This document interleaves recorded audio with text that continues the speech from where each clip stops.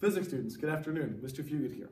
In this video today, we're going to be looking at kinetic energy and solving for one of the variables that shows up in our equation for kinetic energy. So remember, kinetic energy is one of the three primary types of energy we've been calculating in class.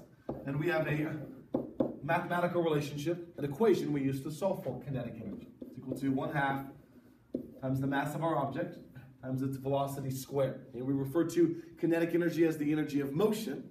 And this describes, this is an equation that describes how much energy is related to the motion of an object. As long as we know the object's mass and its velocity, we can solve for how much kinetic energy it has.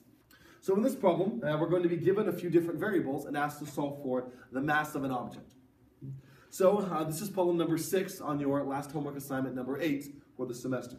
It says this: a car has a kinetic energy of 4.33 times 10 to the 5th joules when traveling at a speed of 27 meters per second, with about 60 miles an hour. We're asked for what is its mass. So let's take into account some of the variables that we have. We're given a value of kinetic energy. I believe it was 4.33 times 10 to the 5th joules. Now that's a pretty large value for kinetic energy. But remember, kinetic energy is dependent on the mass of an object and its velocity. So the fact that that object has, we're told it's a car, meaning it has a pretty large mass, means the amount of kinetic energy in that car is pretty high. It's also going about 60 miles an hour. So again, contextually, we're dealing with some pretty high values here for mass and velocity, meaning our kinetic energy is also going to be high. Now the velocity we're given is 27 meters per second. So here you'll notice we're given our kinetic energy and we're given velocity. All we're going to do is plug those values in to our equation and solve for the mass.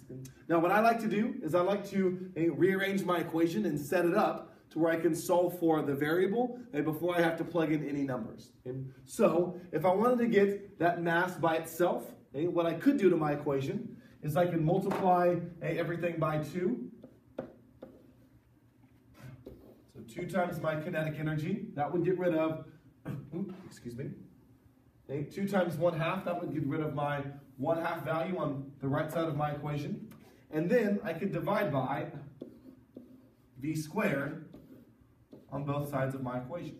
And dividing by v squared would help me get the mass by itself.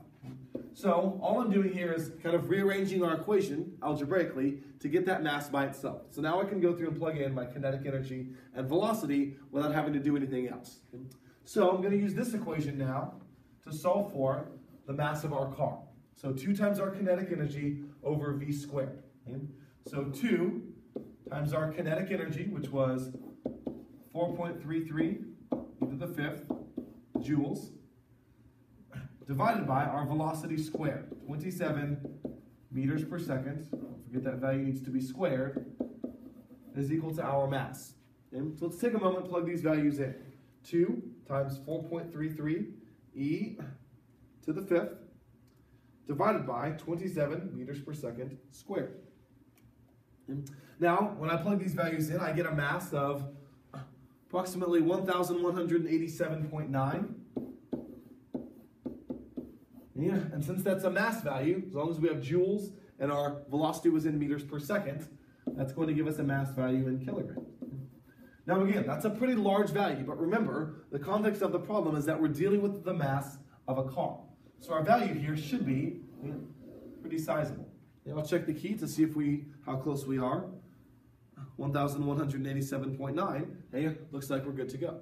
So here, all we were doing was taking some variables that we were given and using our equation for kinetic energy to find the mass of our object. And again, your numbers are going to be a little bit different, but the approach is going to remain the same. And hopefully this gets you all going in the right direction for this style of problem. Good luck.